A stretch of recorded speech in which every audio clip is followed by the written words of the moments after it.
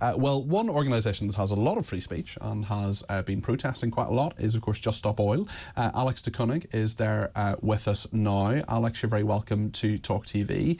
I know you're with Just Stop Oil, and protesters have been arrested near the Houses of Parliament in Westminster. What were they up to this morning? Hi, Peter. Thank you very much for having me on again. They were doing this because we're in a climate emergency. What were they doing? They were blocking the roads. They were going on a slow march. Just talk us through that. They were slow marching around Westminster Square repeatedly, and then after about only 20 minutes, the police arrested over 60 people. Okay, why were marching around Westminster Well, they're Square. breaking the law, Alex. Why were they doing that? They were doing that because we're in a climate emergency. Anybody who's been seeing the news recently knows these extreme weather events are becoming far more frequent and far more terrifying. We've seen the effect of Storm Babbitt recently. We've seen the effect of orange smoke screens in New York where people can't leave their homes because of wildfires in Canada. What's that got to do with stopping the traffic in Parliament Square? We're protesting against this government. I can't believe I have to bring it back to the real basics.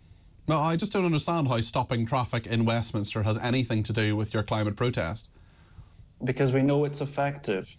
This is the first, because of Just Stop Oil's actions, the first time in UK history that the majority of the public has a negative opinion of oil. And that causes other parties, except for this bonkers Conservative Party, to stop licensing new oil and gas licenses. Well, they've just done exactly that. I mean, you failed, haven't you? Because the government has licensed Rosebank. Keir Starmer says, well, maybe he won't be giving new oil licenses, but he's not going to cancel those ones that have been issued. So actually, your influence is limited, is it not?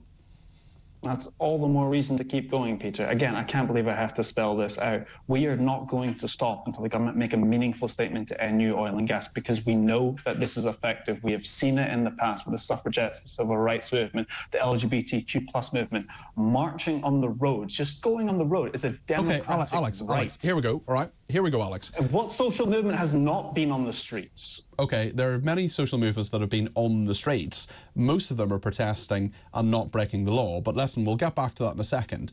The biggest polluter in the world, or one of the biggest polluters in the world, is China. Why don't you go to China and protest on the streets there and see how far you can get?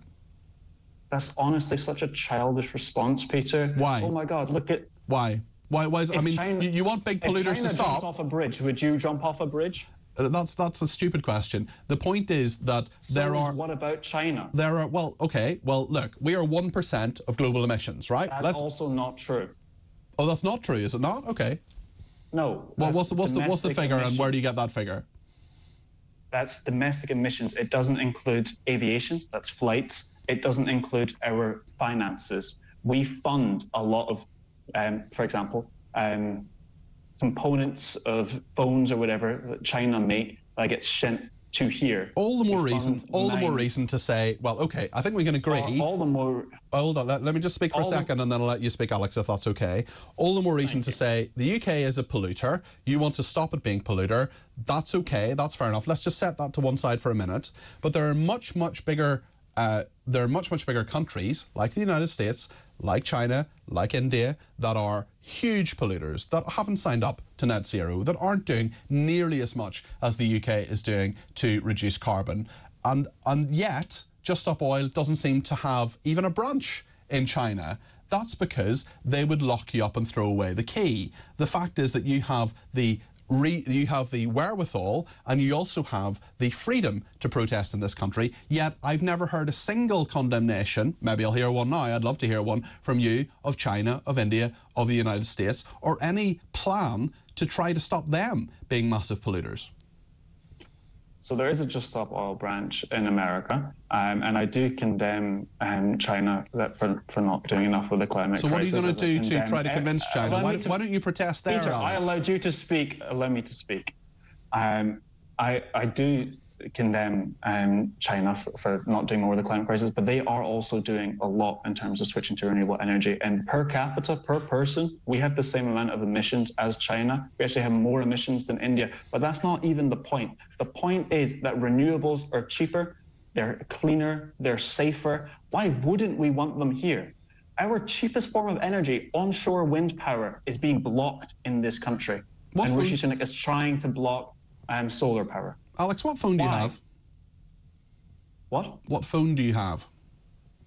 What type of phone do you have? I don't see how that's relevant. It's relevant. It's relevant because there are all sorts of things. There are all sorts of things in your life. My God, like millions of people are going to have to leave their homes because of the climate crisis, because the temperatures are getting too high, because there are wildfires, because there are droughts, because there are floods, and we can stop that from happening. And we can have cheaper energy bills by just switching to renewable energies. I don't think that's true, Alex. As soon as the I don't government, think that's true.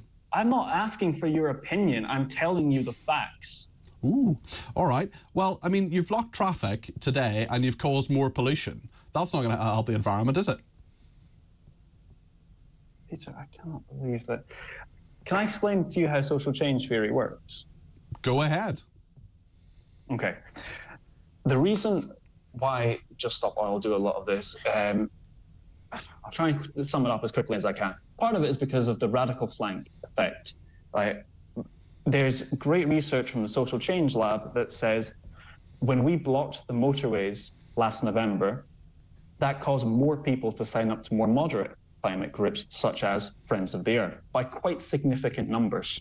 So by us filling the space of the radical flank, that causes more people to care more about the climate crisis, and it causes more conversations to happen. Because of all of our press mentions, according to meltwater statistics, if we had to pay our way to do it, all these press mentions, it would cost about £2 billion. So what you're doing, so what you've decided is that this... We're getting more people to talk about the climate crisis. Okay, Alex. More people to hate oil and gas, and that causes these other things to happen, such as banks saying no new oil. Can I just ask you, Alex, that then justifies, in your mind, breaking the law, getting arrested, doing things which are stopping people going about their daily lives when that's what they want to do, stopping people getting to hospital who need to get to hospital because you're blocking roads.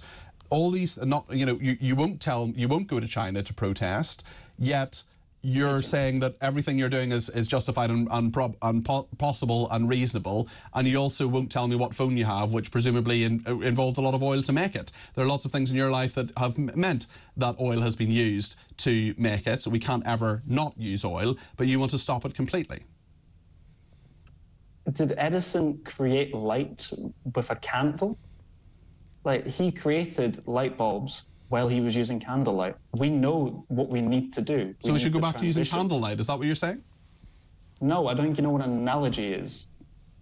Well, maybe you can answer my question, Alex. Maybe you can answer my question.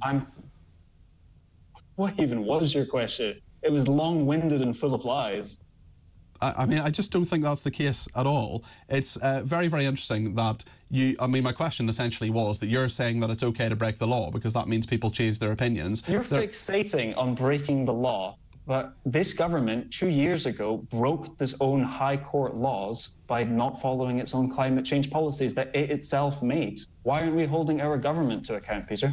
We have, I think we probably are, and there's an election coming up. It'll be interesting. No, there isn't. There is an election coming up next year. Yes, there is. Yes. Yes, yeah. I said, but no, we're not holding them to account. Okay. They broke the law, and yet we are not. How did the government break the law? Tell me how the government broke the law. Because they didn't follow their own climate change laws that they created. Yeah, but the government changed the law, but the government changed the policy and allowed it to do that.